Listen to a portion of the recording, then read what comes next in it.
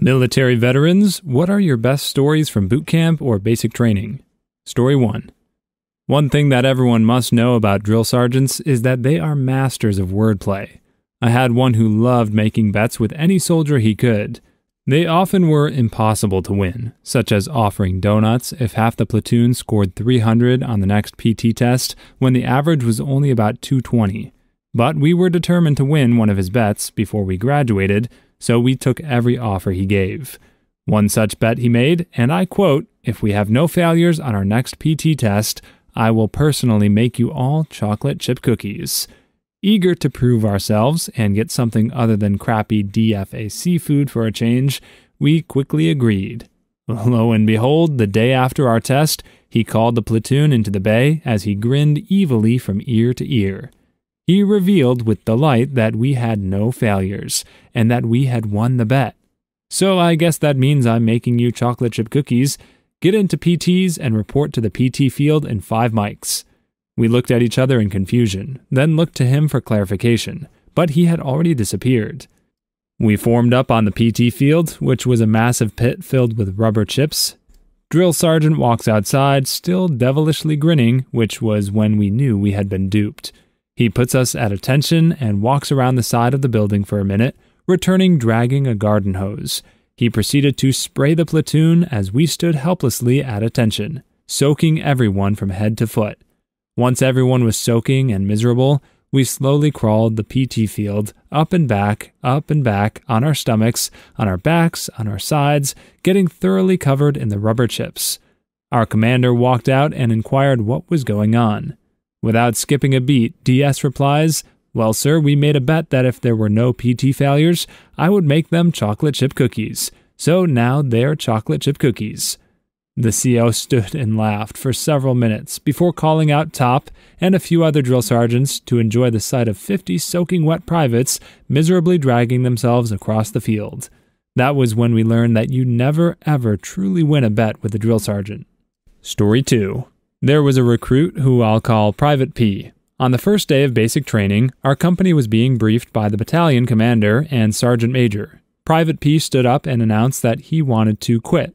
What followed was an absolute crap show. They wouldn't let him quit, and from then on he was a target of abuse from the drill sergeants and fellow recruits. Over time his behavior became more and more concerning. He always just stared off into space, wouldn't talk to anybody, and if anybody made fun of him or ticked him off, he'd pull out his notebook. We were all required to have one, and write something in it. One day after we had been at the rifle range to practice for qualification, we were inside the barracks conducting weapons maintenance when our senior drill sergeant told us to get the F outside ASAP. We were put in formation and ordered to strip down for a search and shakedown. Obviously, we asked what was going on, and one of the senior drill sergeants held up a live round. Live rounds are never, ever supposed to leave the range in basic training, and grabbed Private P and brought him in front of the company. He was crying, and the drill sergeant started screaming at him. We still didn't know exactly what had happened, and then the MPs came and took him away. Turns out he had smuggled 6 live rounds, and he had written in his notebook his plan to end the lives of his 3 platoon drill sergeants, our company commander and first sergeant, and end his own life. We speculated he was never going to go through with it and just wanted to get kicked out, but you never know. That was the last we saw or heard of him. This is like a Full Metal Jacket alternate ending. Story 3. A cousin of mine was going through training for the Royal Australian Navy. They have leader cadets amongst their ranks, whom you must refer to as leader, and not sir. One of these leaders was prowling about and asked my cousin if he was all sorted out. "Yes, sir," my cousin said in reflex. "What the F did you say, cadet? 20 push-ups right now." My cousin, you should know, is a massive crap stirrer, couldn't help himself. "Yes, sir," he says, getting down to do the push-ups. 50 push-ups, the leader barks. The way he told me the story, the timing was just perfect. "Yes, sir." So he had to do 100 push-ups. His arms gave out around 70, apparently. Later on, they were doing open water survival training, floating about in a blow-up raft in the middle of the ocean. The leaders, who were submerged below the raft in scuba gear, would occasionally leap up and drag a cadet into the water to simulate being knocked overboard by a wave. Sure enough, the leader my cousin had crossed was under the boat. He burst out like a shark, seized my cousin by his collar, and dragged him into the freezing water. Holding him down for longer than was probably necessary, the leader eventually released him. As my cousin was climbing back into the raft, shuddering from the cold, the leader asked him, "Still think you're funny, cadet?" As you can guess, the reply was, "Yes, sir." He got grabbed and pseudo-drowned again immediately. I guess he's a glutton for punishment. He passed training, by the way. Story 4. I'm an Army vet. One morning in basic training, it was about midway through our 3-month cycle, and we were lined up for breakfast chow. While waiting in line, we had to stand at parade rest in columns of 2 in our PT uniform. We couldn't move or anything at the risk of being pointed out and screamed at. The uniform consisted of somewhat black short shorts and a gray t-shirt that said Army on the front. Well, 3 guys in front of me had one of those no-reason arousals, and the drill sergeant caught him as he was trying to move it to hide it away. He pulls him off to the side and starts screaming, "What is wrong with you, Private? Why are your privates saluting in the chow line?" Of course, this yelling spread to the ears of 2 other drills, and they came over as well. "Hey, Battle, come look at this." "Hey, at ease that crap, Private." As this was said, they noticed, and one drill sergeant bent down, face inches away from the full-mast culprit, and bellowed, "At ease." "Private, you better get that crap in check." I entered the building before I could hear anything else about it. To this day, I still don't know how the drill sergeants went through that without so much as a smirk. I don't know what I'd do if someone shouted "at ease" directly at my morning wood. Nothing in life so far has prepared me for that. Story 5. The Navy man here, got a few great ones for everybody. Spring of 2011, whole berthing in the shower together, singing "It's Raining Men," when the RDC, Recruit Division Commander, E4 and above, comes in and screams, "You swingin' dongs got about 20 seconds before I come in and rain my boot up your butt." Large black Navy Chief, E7, walks into our compartment one day and says he feels like making it rain. Oh God, please no. Then before I could get ready, he's already dropping people on the deck and making them do intense exercises. He walks up to one recruit and asks him, "Does Chief like Hennessy or Hypnotic?" "Hennessy, Chief." "Wrong, you racist. I like Jack Daniels." Then proceeds to turn up the PT on this individual. Next person is Chief good at basketball or football?" "Basketball." "Wrong. Chief is good at everything." Another time we were offered ice cream for supper one Sunday.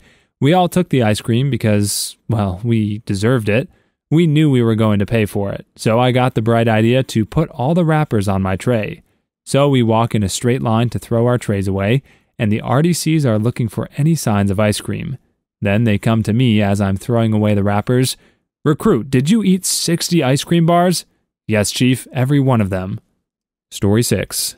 The first couple weeks of boot are full of medical and dental exams, and if you need a procedure, you get it done right there. Tons of guys had their wisdom teeth pulled, and we had one guy come back right before lights out with his mouth full of gauze and loopy from the drugs.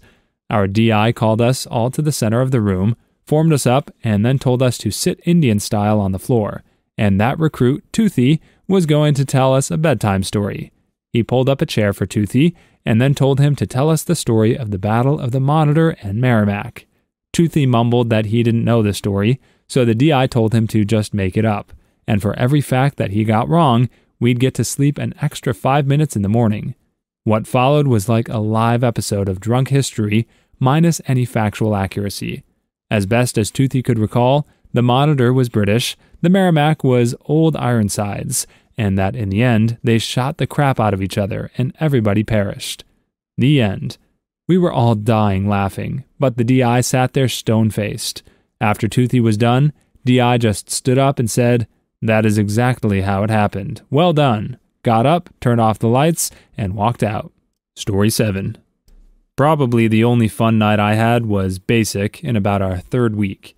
We were out in the field, doing training and staying out in the woods for a week, and one of our drill sergeants came up to us and told us he wanted us to steal the other company's guide, flag the company uses to identify themselves in front of formations. He equipped us with duct tape and rope and told us to give them a check.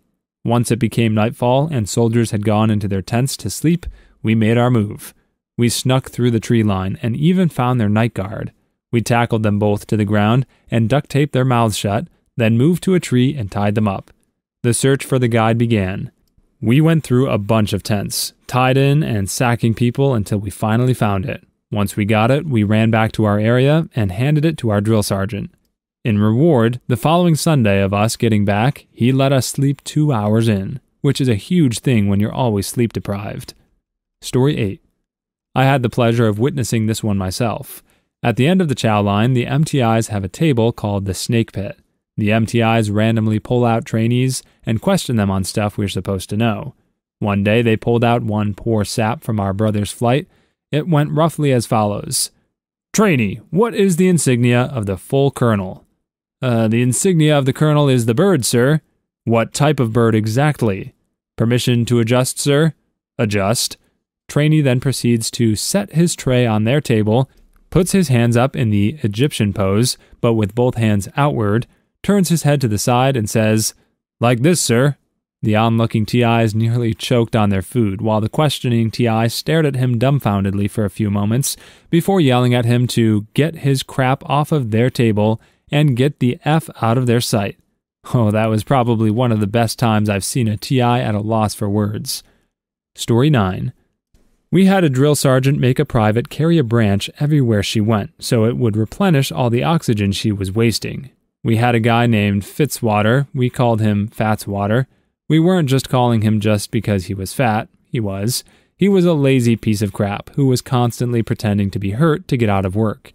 Anyway, he peed at us one day and said, If anyone calls me Fatswater again, I'm going to tell drill sergeant. Immediately, the drill sergeant walks in and goes, Hey, what's up, Fatswater? A mother of one of the other privates sent him a photo of a drill sergeant trashing a locker with a letter saying, Hope your drill sergeant isn't as mean as this. Turns out that it was a picture of our drill sergeant. He had posted on Facebook that ended up going viral. She was just looking up pictures of drill sergeants, and it happened to be him. Story 10. Brother was in basic, but he doesn't go on the internet. He was in the chow hall and witnessed a TI, authority figure, call out someone who had placed their flashlight in their belt. I guess you're not supposed to do that. So the TI lights him up. Is that where you keep your flashlight? Is it a freaking lightsaber, Luke? He made him stand at the end of 2 cafeteria lines, holding his flashlight like a lightsaber and striking dead the airmen that were leaving the 2 lines. At one point, there was a lull in traffic, and the TI screams, Oh, so lightsabers don't make noise when they're motionless? So old buddy has to make the bzzz noise as he waits for his next victim. Sir, a Jedi doesn't activate his lightsaber if there aren't enemies afoot, sir. Story 11. When I was on Paris Island, we were drilling on the parade deck, and this one recruit kept messing up.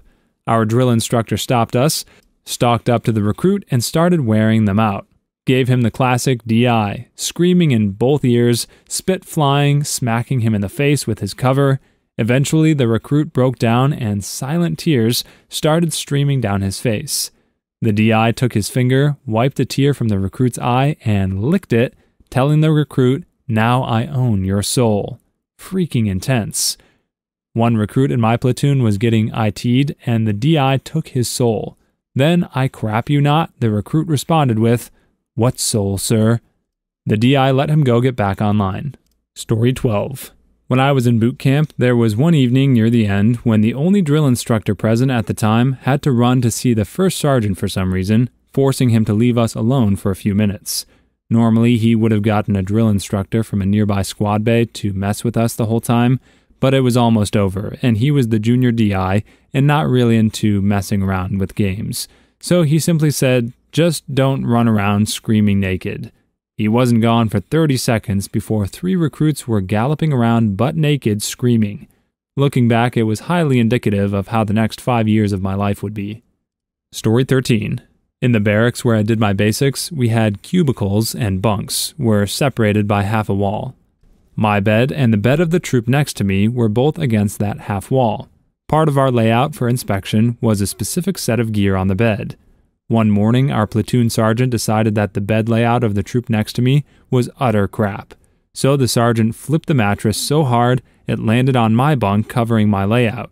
So after the sergeant finished reaming out the troop next to me, he takes one look at my bunk and starts reaming me out because apparently I think I'm special and deserve 2 mattresses. Story 14. After the first breakfast there, we headed back up to the compartment to get ready for the day. A rock yelled, "Port side 5-minute pump and dump." I whispered to my bunkmate, "I need a little more romance than that." Chief overheard me somehow and got up in my face. I had to follow him to the head, then stand in front of the mirror and point at the mirror and say, "You're an idiot." Then point back at myself and then say, "No, I'm an idiot." Forced to keep that up for 30 minutes. I will never forget most of the stupid stuff I did or said at basic in the Navy. Story 15. There are so many stories to choose from. One of the funniest is who we had to salute. Every living being. Literally. So I'm walking back from a med appointment I had when a squirrel crosses my path. So I render a snappy salute and bark out a "Good morning, sir," just as an officer is walking across the street from me. He ran across the street to investigate just who the heck I was saluting. I responded, "The squirrel, sir." He said, "What the F? You saluted a squirrel?" "Yes, sir." "Who's your company commander?" "Petty Officer Shanks, sir." "Okay, move on, dumb butt, and stop saluting squirrels." "Yes, sir." Story 16. A woman in my company was from Africa. She had a graduate degree in some science, so she was pretty smart, but some things were lost on her, especially figures of speech. When we were on the firing range, we were told to keep the rifle up and down range, meaning no matter what way you were facing, the end of the rifle was in the air and pointed down range. She didn't get that and swung her rifle all over the place. Everyone hit the ground. One of the drill sergeants yelled and asked her if her brain took a crap in her head. She didn't understand that either. Story 17. Paris Island. Port side got to shower first, the starboard side next.